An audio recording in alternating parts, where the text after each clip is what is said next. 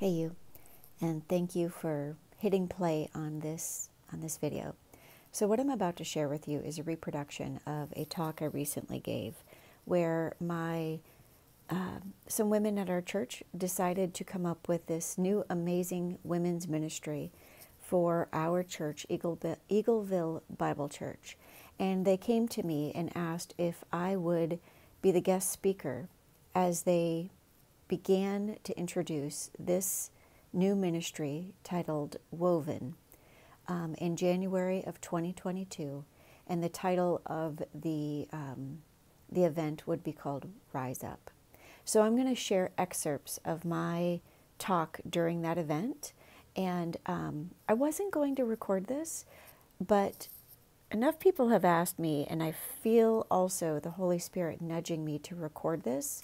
So I'm going to do that. It's going to be a little bit clunky, but I believe that should you pay attention, this message, it could lead to a transformation in your life. But here's the thing I need you to know. The content I'm going to be sharing with you, the information I'm going to be sharing with you in this message could lead to a transformation in your life.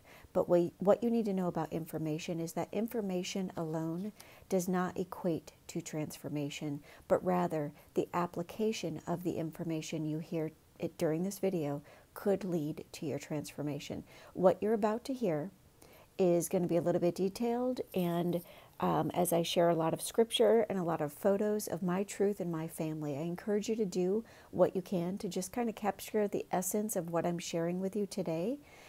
Maybe write down the scriptural references and come back. I encourage you, if you're somebody looking for transformation in your life, to put yourself in a position to really be fully present and to listen to what I'm saying. Some of the pictures will be entertaining, but to just really listen to the words that I'm sharing with you in this clip. I believe that in doing so, it could position you to receive an awakening, a new truth, if you will, about God's Word. I believe that what I say in this video, I guess, is worth hearing, and that there could be an awakening for you. There will also be Christian life coaching in this session. So I would encourage you, if you're somebody who's interested in transformation through life coaching, Christian life coaching, to pay attention to the life coaching questions that I'll be asking you about halfway through. So a little bit about me. I'm a Christian life coach. I'm a wife. I'm a mom. My husband Harry, and I live in Ohio. We have 3 little kids, Haley, Jillian, and Landon. We have 2 dogs, Oscar, who's my faithful companion, and we have a recent addition to our family, a golden doodle, a large golden doodle named Charles Stanley. His name is Charlie. So I just want to take you through the essence of what I shared during this Rise Up event. So when the new Woven ministry team originally came to me and asked if I would speak at this conference, I was speechless. I was humbled and honored that they would actually ask me. They told me that the focus of this event would be kicking off a new women's ministry for Eagleville Bible Church, and that the topic would be Rise. And they shared this exciting news with me, and they had extended the invitation for me to speak. And though I immediately answered yes, that I would speak, all of those feelings came to me immediately, flooding me with, how ill-equipped I was. And then I began to wonder, wait a second, do these women know that I'm a Christian life coach for weight loss, right? Because that mattered. Rise Up didn't necessarily have a lot to do with weight loss, Christian life coaching for weight loss. And instantly these thoughts started to download to my heart, where I didn't feel like I was the best candidate for this Rise event. In my flesh, I didn't think I could speak to really anything else other than what God has had me speaking about over the last 4 or 5 years, which is weight loss. I didn't think I could bring it all together. And just like that, God's supernatural peace overcame me, and He assured me. And suddenly I knew that speaking at this women's event, this Woven women's event, where the topic would be Rise Up, wasn't going to be about what I was going to do or what I was going to say. This was really about what God needed me to say. And this was going to be about my obedience to listening to His guidance and preparing this message that you're about to hear.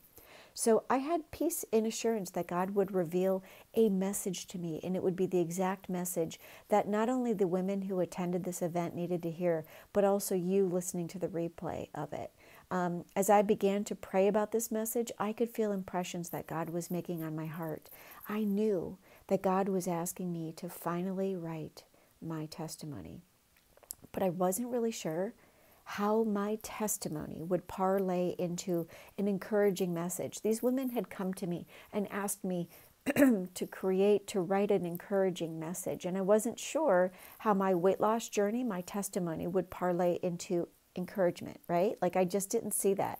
I was so used to my testimony being one where I'd stopped drinking wine every day, how I had applied God's word to every single area of my life and even applied it to my weight loss journey. I was so used to my testimony being one where I had stopped living in my own will and instead sought and surrendered to God's will over my life.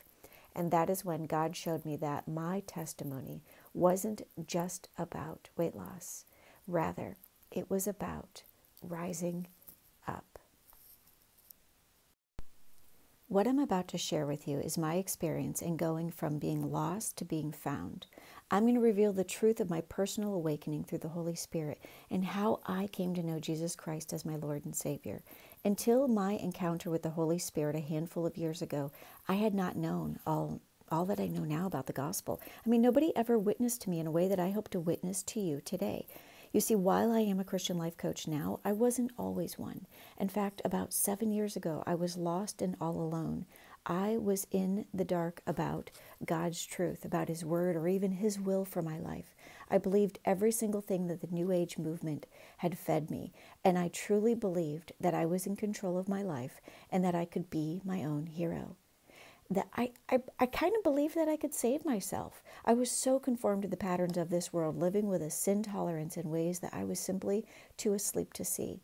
I perpetually worshipped comfort, and on a near daily basis, I ran to idols for relief in the form of ease and comfort and familiarity and food and wine and alcohol. Well, I guess wine is alcohol, right? I believed in making my own dreams come true and trusting myself and living life according, to my agenda.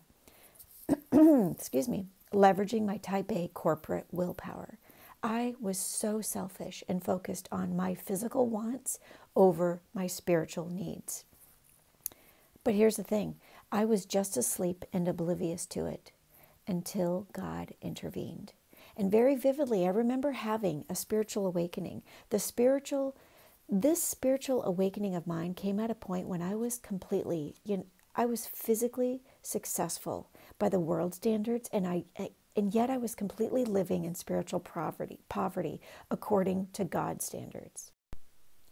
I remember where I was when the Holy Spirit awakened me to the truth of God's word. Okay, so imagine this. I was standing in my bedroom closet. It was a Sunday morning, and I remember feeling completely defeated and depressed and overwhelmed in life and in motherhood. And at the time, I was a corporate executive for a large financial institution in downtown Cleveland, while also, a full-time wife and mom of 3 very small children at the time. My life was void of God, and I had all the fruit to prove it. I remember being in the bedroom closet and secretly crying from the overwhelm and the fatigue as I organized and sorted out all of the seasonal baby clothes. I had a list so long of things that I needed to get done that day, and I was completely exhausted. And the day hadn't even started. It was like first thing in the morning. But there I was thinking about all the things that I needed to get done, and I was just wiped out. And in that moment, I remember feeling like I was at my rock bottom, that I had reached a complete and total new low in my life. There I was. I was overweight. I was on a cocktail of antidepressants, and I was self-medicating every single night with wine. Almost every single night. I could not see the way out of my struggle. I no longer had any joy in my life. I was frustrated, overwhelmed, and I was seeking more in my life because I was drowning in the responsibilities of my career, the demands of my career, of motherhood, and all of the things that it required of me. And to the world standards, I was not failing at all. And yet I felt so sad, empty, and defeated. And that's when my awakening began. And I remember as I stood there in tears, sorting through all of those baby clothes, I remember being prompted with this thought: just surrender.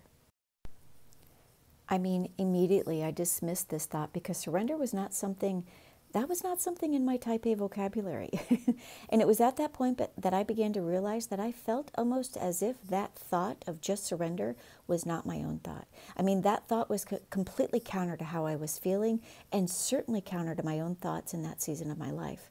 I could not have known it then, but the Holy Spirit was ministering to my broken and troubled heart. He was beginning the process of awakening me to the truth of Jesus Christ. And my awakening continued into the next day. I remember it vividly. And y'all, I have a horrible memory, so this is pretty profound. It was a Monday morning, and I was working from home. I had a corporate home office, and I could already feel the weight of the day's volume on my shoulders.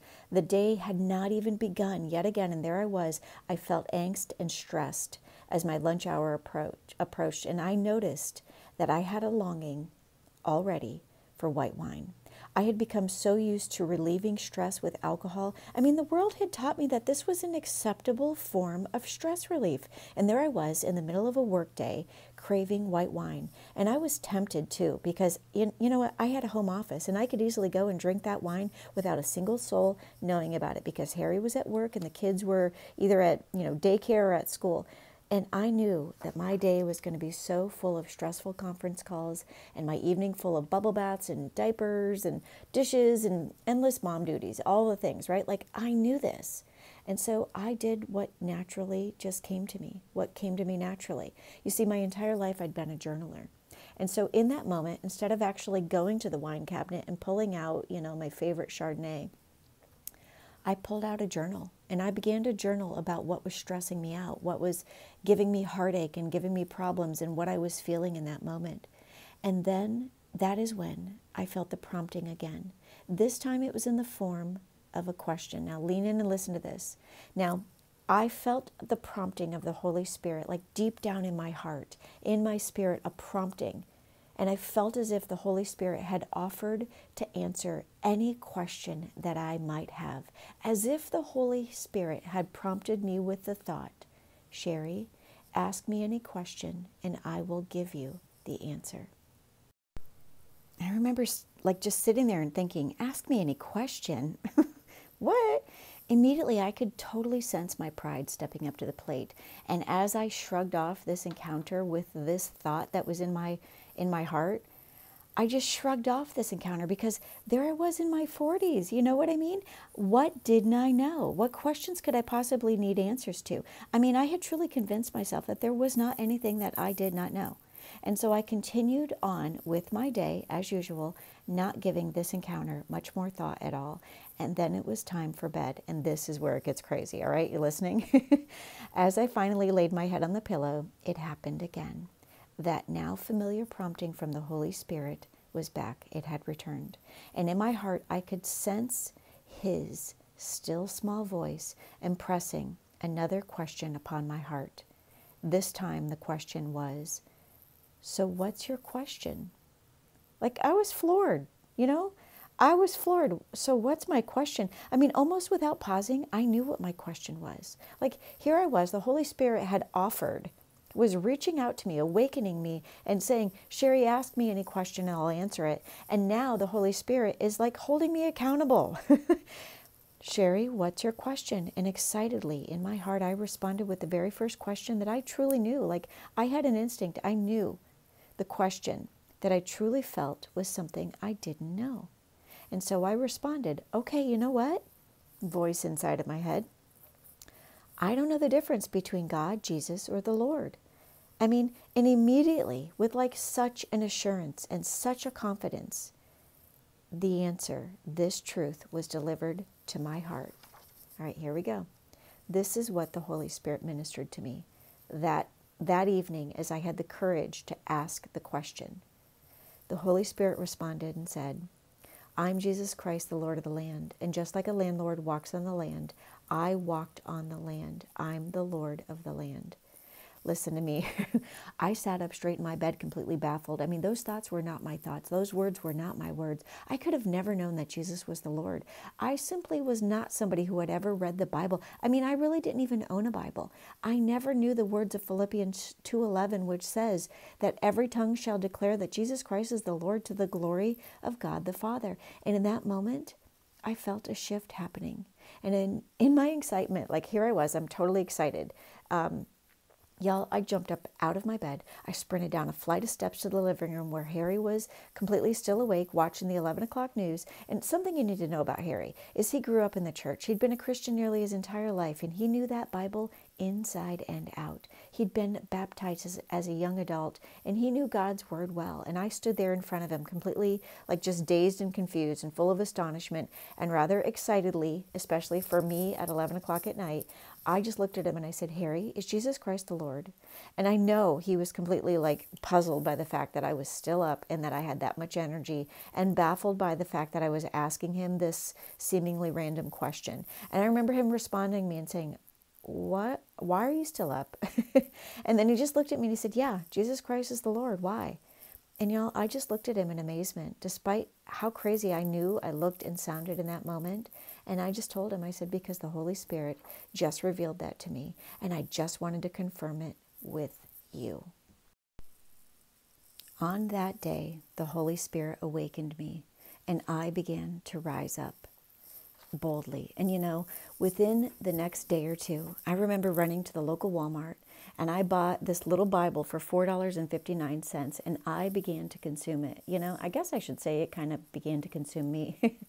And through God's word, the Holy Spirit began to reveal so much truth that my life began to change nearly instantaneously. I saw how I had been a sinner and how I'd been living so wrongly for so many years. Y'all, I never really understood sin or even believed in Jesus, because I'm about to say something here. I never believed in Jesus because he simply was not cool enough for me. I mean, the world had offered way cooler options. All my friends were participating in all of these cooler options. I never knew what I know now, and no one ever even revealed the gospel to me in a way that I could truly comprehend. I mean, truthfully, I had never thought of myself even as a sinner, because there I was a good person. I thought being a good person was enough to get me into heaven. And then I found the definition of sin. If you don't know the definition of sin, I encourage you to write this scripture down. James 4:17, which says that when you know what to do, you should do it. Or when you know what to do, you should do. When you know what you should do and you don't do it, that is sin to you. I know I messed that up. I'm going to say it again.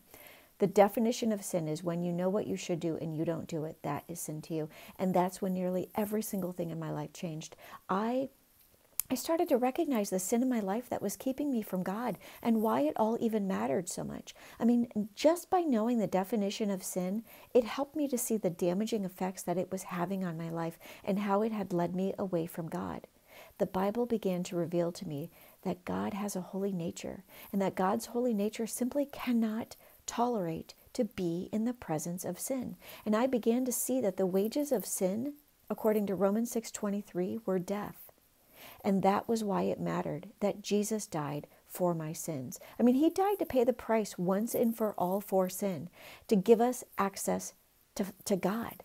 I learned that while Christ's death, you might want to write this down, that while Christ's death freed me from sin, it also obligated me to his service. And it was in this season of my life that I saw the truth and that I admitted that I was a sinner, according to Acts 2:38. And I believed that Christ had died for my sins and that he rose again, according to Romans 10:9 and 10. And I saw just how cool Jesus actually was, and how worthy he was of my life too. And so I confessed and repented of my sins, according to what Romans 10:11 through 13 teaches us to do. And you know what? I began to live a new life in him. I mean, the Holy Spirit, think about this. The Holy Spirit awakened me from my sleep. He poured light into my darkness, and he breathed his life into me and resurrected my heart. And you know what? I stepped slowly into his grace and out of my own dark tomb. I released the desires, my constant and perpetual desires for constant comfort, with every single act of obedience. I began to yield to that constant, still small voice that ministered to my heart as I searched for the truth. And in my awakening, in my own rising up, God used several scriptures to deposit spiritual wisdom into my heart as he helped me to live according to my Christian values. I mean, these Christian values helped me to become eternally focused versus just living focused on the temporal. And through God's word, I learned that I needed to stop conforming to the patterns of this world and to be transformed through the renewing of my mind. And over the course of the next many months, I felt a sudden desire. I really did. I felt a sudden desire to leave my career in corporate America, to say goodbye to six figures as I stepped into the life coaching arena. And you know, here's the thing, life coaching just naturally fit my strengths, right? Like God had clearly gifted me with the ability to write and teach and to speak easily to women. But it wasn't until I started reading the Bible, listen to this, because this is a message for you. It was not until I started reading the Bible every single day without fail that my life began to change. It began to look different and to produce real Christian fruit. So as I consumed God's word, my mind began to renew. I mean, I remember feeling more spiritually wise and changed as I read so much of God's word. In fact, here is a scripture that completely changed my life. I want you to write this down. 1 Peter 1:13 through 16, which says that we are to be holy because God is holy. And here's what you need to know about being holy. To be holy means to be set aside for sacred use. I mean, think about that. I'd like to turn your attention now to Acts 1:8, which is where Jesus tells us that we will receive power when the Holy Spirit comes and that we are to be His witnesses. We are to go out and to tell people about Him everywhere we go. And I realized that until I was born again, I mean, listen to this. Until I was born again, I was a witness only of my flesh and of the things of this world. I was truly just testifying to my weaknesses as a completely hopeless and lost sinner who was just asleep. And so boldly, in my new courageous desire and confidence that really came from the Holy Spirit, I started to live a life in pursuit of righteousness to draw God more near to my heart. And as our pastor, Pastor Bill McMinn, shared in December of 2021, and something I teach to my clients all of the time is to live righteously means to just make right decisions. So there I was pursuing a life I was living a life in pursuit of righteousness, but that's all righteousness means. It means to just make right decisions repeatedly. And so as I continue to pursue holiness through righteousness, God promoted me from being just a Christian, or from being a life coach in the secular arena to a Christian life coach. And I'm telling you, when I was just a life coach in the secular arena, I couldn't do anything. I could not change my life until I applied God's word. And because God's ways are not our ways, I mean, listen to this. He equipped me to become a Christian life coach for weight loss. I mean, let's face it. That doesn't even sound like a real thing now, does it? No, it doesn't. I understand. And so now I desire to let my life be a witness, to be an example to every single woman, every single person that I encounter, witnessing to them about the transformational power of being a born-again believer in the one true King. So as the years unfolded, I stepped out of the world and into God's will. I left my comfortable slumber to rise up. And I, along with my family, was baptized in the spring of 2019 at Eagleville Bible Church. And I now teach women to seek God instead of a number on the scale and to recognize how God's word applies to their entire life. Like there's no area of your life that is exempt. I teach women how to prioritize their life according to their Christian values, which are often, listen to this, they're often counter to the world's values. Our Christian values, your Christian values, are your moral compass. And this is what allows you to prioritize your life according to what is important to God versus what is just important to this world.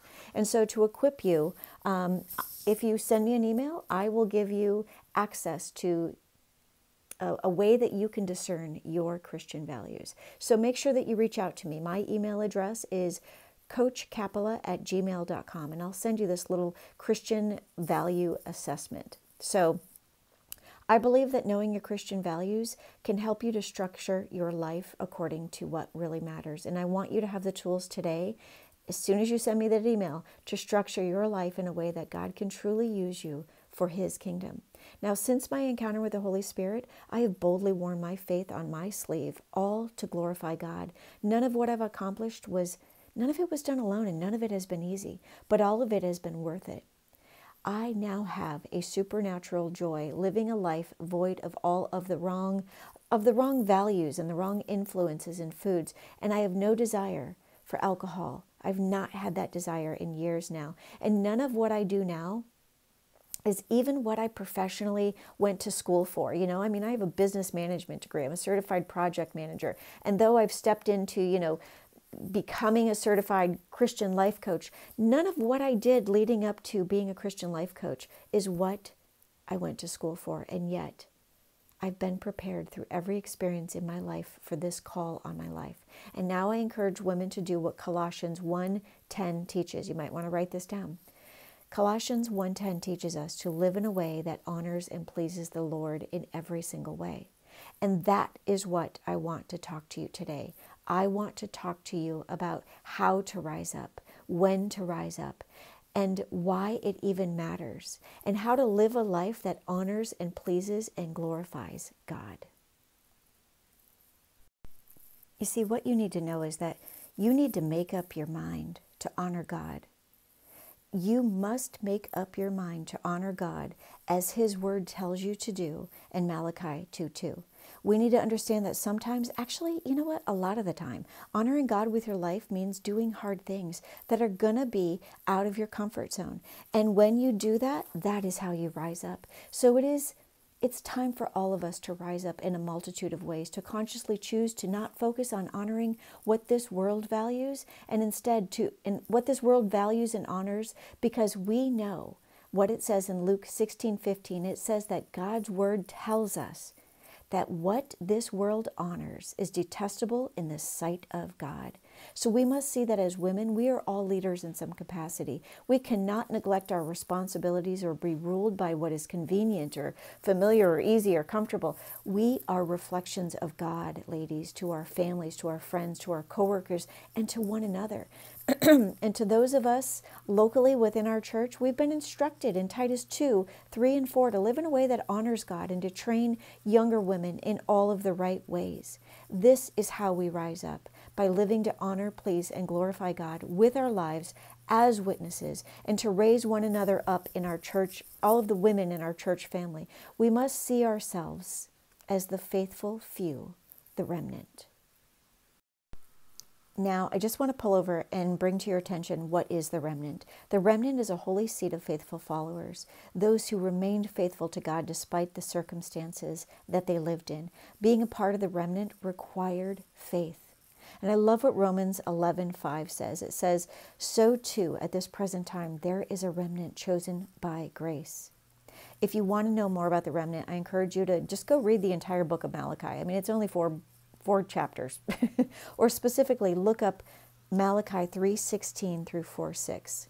So what I want to say about rising up is when you rise up, that is how you offer God all that you have, because all that you have is enough. It's all God needs of you.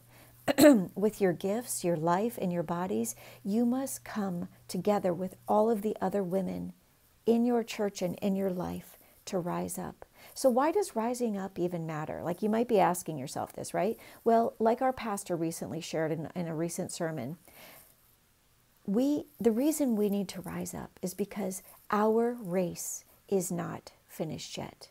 And why it matters that we rise up is in order to be a witness through your daily life. And this is often going to mean that you must be willing to be uncomfortable, be willing to let God use you, to refine you, to help you to then refine others.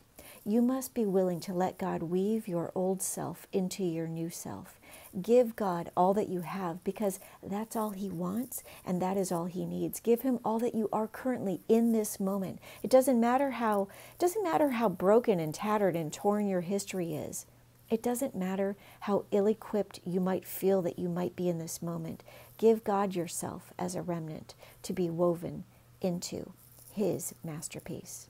Now, I never like to end a message without letting you experience what it's like to be coached by a Christian life coach. I want to give you the tools so that you can step into being the remnant yourself, to position yourself to be a witness more boldly through your everyday life. And I need to start by telling you a little bit about what it means to be coached by a Christian life coach. A Christian life coach is not somebody who bullies you or tells you what to do. Rather, when you work with me as a Christian life coach, we partner. I partner with you, and we invite the Holy Spirit to guide us together to God's will for your life over any given situation in your life.